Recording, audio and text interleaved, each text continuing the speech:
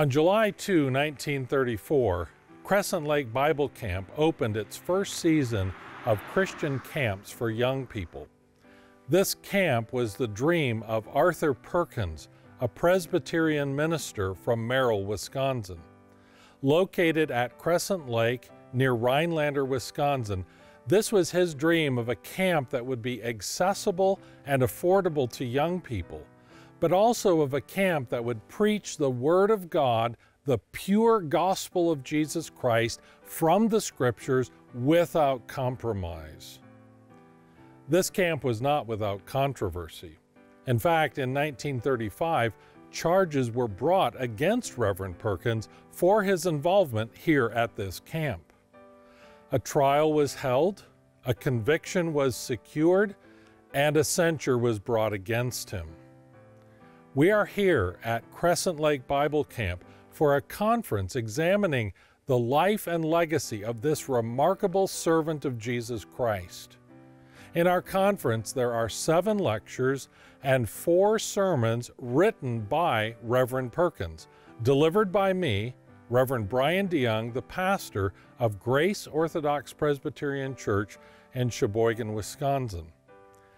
This conference is the production of the archivist and historian of the Presbytery of Wisconsin and Minnesota of the Orthodox Presbyterian Church, done in conjunction with our good friends from WVCY-TV and with the help of the Crescent Lake Board and staff.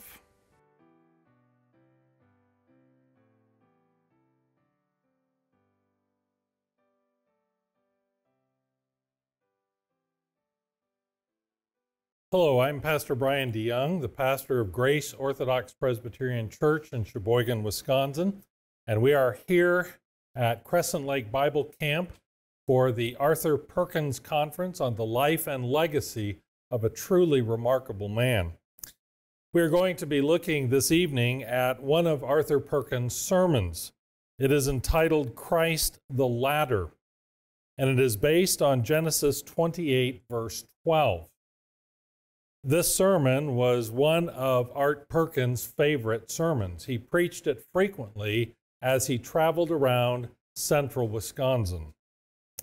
So let me begin by reading from the Scriptures, and then we will hear the sermon. This is from Genesis 28, from verses 10 through 17. Then Jacob departed from Beersheba and went to Haran. He came to a certain place and spent the night there, because the sun had set. And he took one of the stones of the place and put it under his head and lay down in that place. He had a dream, and behold, a ladder was set on the earth with its top reaching to heaven. And behold, the angels of God were ascending and descending on it. And behold, the Lord stood above it and said, I am the Lord, the God of your father Abraham, and the God of Isaac, and the land on which you lie I will give to you and to your descendants. Your descendants will also be like the dust of the earth, and you will spread out to the west and to the east and to the north and to the south. And you and in your descendants shall all the families of the earth be blessed. Behold, I am with you, and will keep you wherever you go, and will bring you back to this land, for I will not leave you until I have done what I have promised you. Then Jacob awoke from his sleep and said, Surely the Lord is in this place, and I did not know it. He was afraid and said, How awesome is this place! This is none other than the house of God, and this is the gate of heaven. Let's pray and ask God's blessing on His word. Lord, we thank you for your word of truth, that it rings true down through the centuries and the millennia, that it comes to us here this evening. And we pray that you would bless this word as it was preached by Arthur Perkins 100 years ago, and as it is preached here at our conference this night. In Jesus' name, amen. A ladder is never used unless there is a need. I have a ladder. It sits against the wall of my garage, and it stays there until I need to climb up into the attic or get on the roof. Ladders are not decorative objects, not things that you put around as conversation starters. They are useful for meeting a need. And when there is a need, certain qualities must enter into the construction of the ladder for it to be of any real value. And two qualities that I would emphasize are, it must be long enough and it must be strong enough. If it's not long enough, it will not meet the need. If it's not strong enough, it cannot support the weight. No, a ladder must be long enough and strong enough to meet the need of the moment. We're going to look this evening first at the need we have, how sin separates. Then we're going to look at man-made ladders. Next, we will consider the true ladder. Is there safety in the true ladder? And then finally, we will look at how the ladder gives us freedom of communication and access. Well, sin began with rebellion against God. God created Adam and Eve in the Garden of Eden. He created them very good. And they were there enjoying God's blessings and His goodness. But He gave them a test. He said, "You may eat of all of the trees of the garden, but of the tree of the knowledge of good and evil you shall not eat of it, for in the day that you eat from it you will surely die." And this test given to Adam and Eve meant everything. If they obeyed the test, they would receive God's blessing. If they disobeyed and sinned against God, there would be dire consequences. We know that the serpent entered into that scene.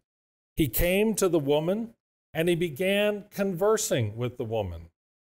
Very interesting that he did not go directly to Adam and begin addressing Adam, but he spoke to Eve, to the weaker vessel. And as he spoke to her, he directly and immediately and very boldly contradicted God. The serpent said to the woman, "You shall not surely die." God says you will, I say you won't. And then he questions God's integrity. For God knows that in the day that you eat from it, your eyes will be open and you will be like God, knowing good and evil. Now, when the woman saw that the tree was good for food, and that it was a delight to the eyes, and that the tree was desirable to make one wise, what did she do? She took the fruit and she ate it. She gave it to her husband and he ate it. The eyes of both of them were opened.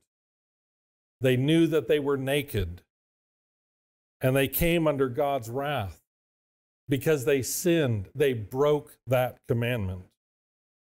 Now, in this scene in the garden, you can see how the devil is immediately trying to drive a wedge between Adam and Eve and God, trying to call God's integrity into question, trying to sow the seeds of doubt and skepticism in their minds. And so when sin works its way through, it does produce a distance, a gap, a separation. We see this in Isaiah chapter 59, verse 2. "But your iniquities have made a separation between you and your God. Your sins have hidden His face from you so that He does not hear you." Not only was there separation, but there were other consequences as well. In Romans chapter 3, Paul says, For all have sinned and come short of the glory of God. This was true not only for Adam and Eve, but for all of their posterity, for the entire human race. And then again in Romans chapter 6, for the wages of sin is death. And so sin and death and separation from God come to man because of his rebellion, because he was willing to entertain Satan and doubt God. As that separation grows, there is a need to bridge the gap between earth and heaven, between man and God. And man senses that need. And men are very clever. They devise all sorts of ways to meet that need, to bridge that gulf. They come up with man-made ladders. And there are 5 of these man-made ladders that I would like to tell you about. Things that people do thinking this will solve their problem. Now, as I look at these 5 things, they're not bad in and of themselves. Some of them God has even directly introduced.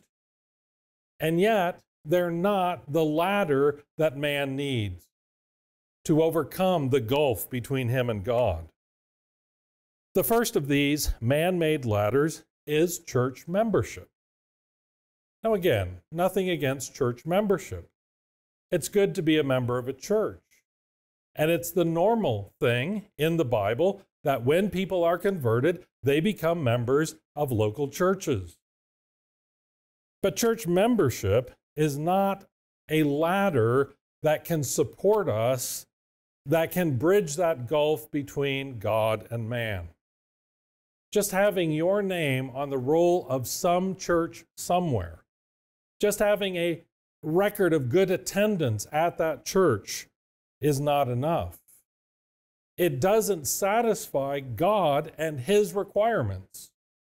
It doesn't take away our sins and remove our guilt and cleanse our corruption from us. So to use church membership as the ladder between man and God, between heaven and earth, is to use a good thing for a purpose it was not intended for. There's a similar type of man-made ladder, which is sometimes called confirmation. It's the idea that you go through, especially young people, go through a series of courses.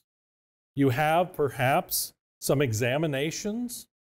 You go and appear before the leaders of the church and you answer their questions. And then if you pass the test, if you finish the class, you're confirmed. And people will say, look, I have gone through the process. I have taken all the required steps. I have my confirmation certificate I can show you. Surely that's enough, isn't it? No, it's not. A confirmation certificate is not enough to solve the problem that we have with the Holy God. Many people throughout history have claimed that they have righteousness, and their own righteousness will be the solution to their problem. And the way this is usually stated is something like this: I am a good person. I do good things. I don't act mean towards others. I'm kind. I'm friendly. I'm a good neighbor to other people. I'm a good guy. Most people, if you ask them, will tell you, I'm a good guy. And so my righteousness, my goodness, my upright life is enough to satisfy God, isn't it? Well, it's good to be upright. It's good to be kind and truthful and genuine and sincere. But trying to find our own righteousness, a righteousness of our own making, is never going to satisfy God. In part because the good lives we try to live are never perfect. And even when we are at our best, our good lives, our righteous efforts cannot undo all of the wicked sins we've committed in the past. Now, closely connected to this is yet another man-made ladder. It's the ladder of good works.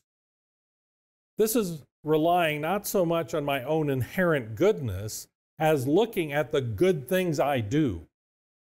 I will try to do good things. I'll try to take actions which will be beneficial to other people. And so I will walk old ladies across the street. I will rake the leaves of my neighbor when he is sick.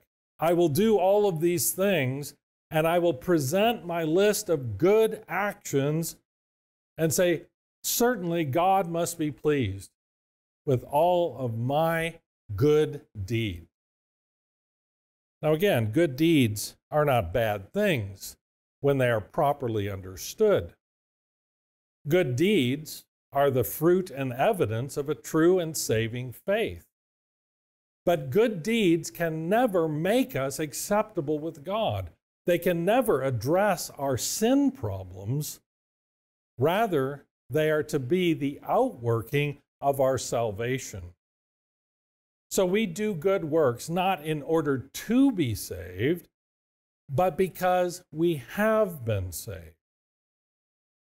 And then another man-made ladder, and this in our own day is grown in great popularity, and this is the sacrament of baptism. More and more people will say, because I have been water baptized, I am right with God. They believe and they teach something called baptismal regeneration, that when water baptism is applied to a person, it causes regeneration to work, to act, to happen. And this idea of water baptism being the key, the trigger to our salvation, has grown in vast popularity in recent years. But water baptism, even though it was instituted by our Savior himself, is not the ladder that connects earth and heaven. And so it's not church membership, it's not the process of confirmation, it's not our own righteousness, it's not our own record of good works, and it is certainly not our baptism. In fact, all of these ladders, which are made by man, are not long enough and cannot be strong enough. So is there a true ladder? Is there a safe ladder? Is there any ladder that is long enough and strong enough to meet the need of fallen, sinful men? In John chapter 1, verse 51, Jesus said, "Truly, truly, I say to you, you will see the heavens opened and the angels of God ascending and descending on the Son of Man." In that statement, our Lord Jesus Christ is referencing back to Jacob's dream of the ladder. And Jesus is telling us in no uncertain terms that he is the ladder between heaven and earth, between God and man. Jesus Christ is the safe ladder. When Jesus left heaven and came to earth and was incarnate, he was a man, a true man, a real man. In fact, in some ways, he was more of a man than any of us here tonight are. And the reason I say that is because true humanity, as God originally created and intended it, was not sinful or fallen. Adam and Eve enjoyed true humanity for that brief period in the garden before their fall. But then they lost that through their sin, and sin always dehumanizes us. Jesus Christ comes as the second Adam, the last Adam, and he recaptures true humanity. He is the real man. Now, that doesn't mean that he is not also the true and real God. When Jesus came to earth to take on human flesh, he did not stop being God. He did not leave his deity behind in heaven and come to earth as only a man. But throughout his earthly life, he was both God and man. He was the God-man, fully God, fully man. And as the man, the God-man, he was available and accessible to us. This is the real point of the incarnation. He comes down and dwells among us and becomes like us so that we can have access to him and through him. Any good ladder has its bottom rung fairly close to the ground. If you go to the store and buy a ladder and the first rung is like 8 feet up, that ladder's not going to do you any good. You have to have it close to the ground so that you can actually reach it, so it's accessible to you. And Jesus as a man is accessible to us. He is like us in every way, yet without sin. Jesus Christ was also a perfect man, a sinless man. He was righteous. He obeyed all of God's commands all of the time, in word and in deed, in the spirit and in the letter. He obeyed every aspect of each and every command simultaneously. His obedience was thoroughgoing and without any flaw or fault whatsoever. Now, if you focus your attention on one area, maybe you have a sinful struggle with maybe stealing, and you pour all of your energy into really keeping that command, thou shalt not steal. Pretty difficult. And it just creeps in from all sorts of different angles. And so for us to have a record of obedience that honors just one of the commandments is nigh unto impossible. Think about the fact that Jesus kept every single commandment all the time, personally, perfectly, perpetually. And through this, he achieved a righteousness which he then gives to us, which is imputed to us, and we receive through faith alone. Jesus' perfection is remarkable. When you look at literature, you do not see this. Novels do not depict perfect men. When you read poetry, you don't find perfect men in poetry. Dramatists do not present us with the perfect man. People always have feet of clay. And even when they try to hide those flaws, the truth inevitably comes out. And so you have the perfect man, Jesus Christ, doing what no other human being has ever done. In John 8, verse 46, he asks, "Which of you convicteth me of sin?" And none of them could answer. Pilate, as he looked at Christ, could find no fault in him. Jesus never, ever sinned. But you know, Jesus' life and ministry really came to its culmination when he died upon the cross. In the Bible, we find weeks and sometimes months of his earthly ministry that are left out, that we know nothing about. But we know practically every single detail of that last week of his life. Why is that? It's because this was the apex of his redemptive work. This is what he came to earth to do, to die as a sacrifice upon the cross. Every time we partake of the Lord's Supper, we are doing so in remembrance of his death for us.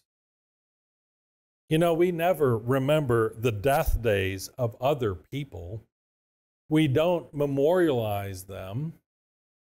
When you think about the great men of history, we don't know when Winston Churchill died. I mean, off the top of our heads.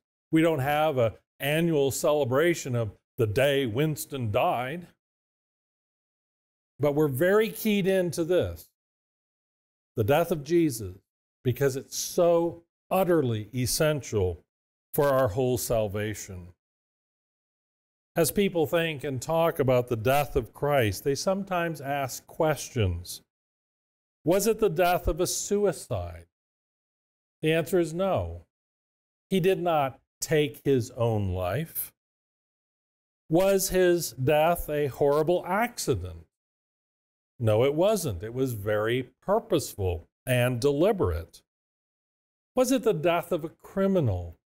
No, his death was not that of a criminal, although he was crucified between two criminals. Was it the death of a martyr?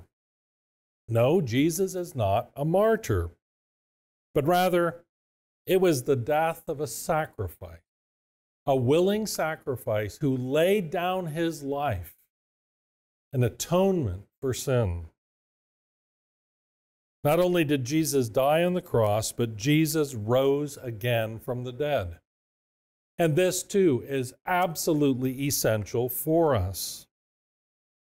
In 1 Corinthians 15, we read this: "Now I make known to you, brethren, the gospel which I preached to you, which also you received, in which also you stand, by which also you are saved, if you hold fast the word which I preached to you, unless you believed in vain.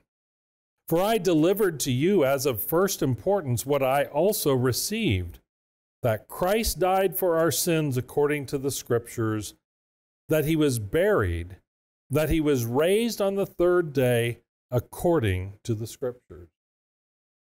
This is the very heart of the Christian gospel, that Jesus Christ died on the cross according to the Scriptures, that he was buried, that he rose again from the dead according to the Scriptures.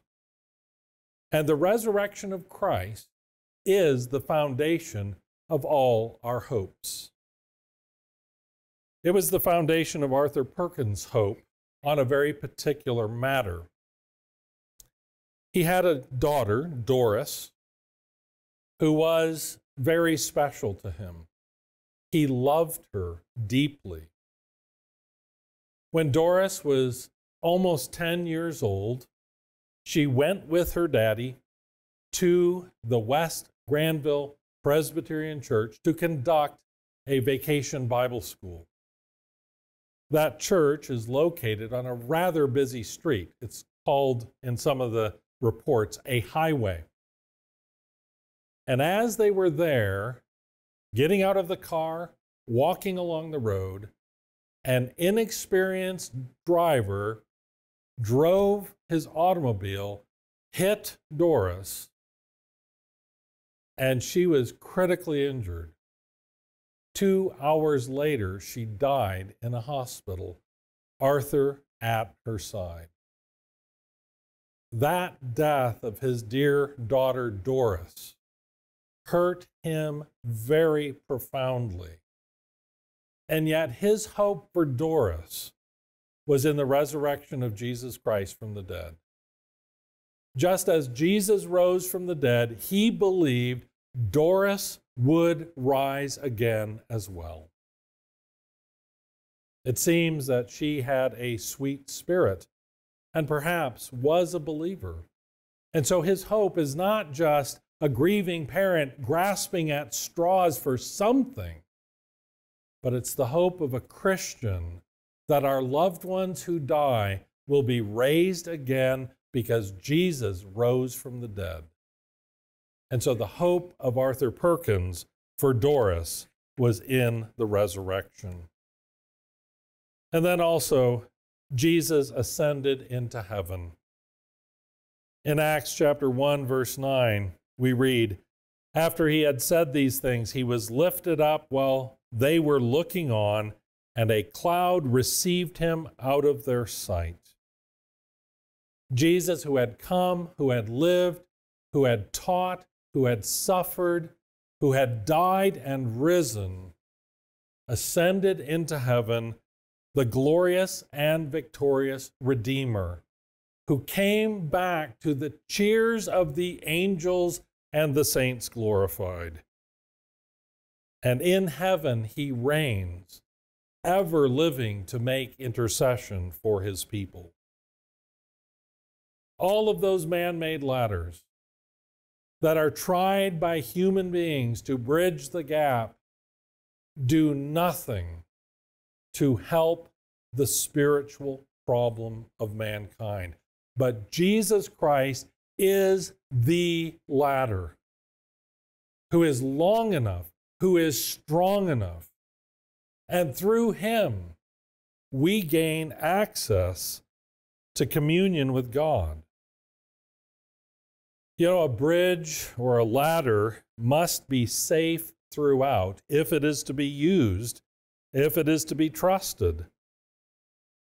A Jesus Christ who is not quite God is a bridge broken at the further end.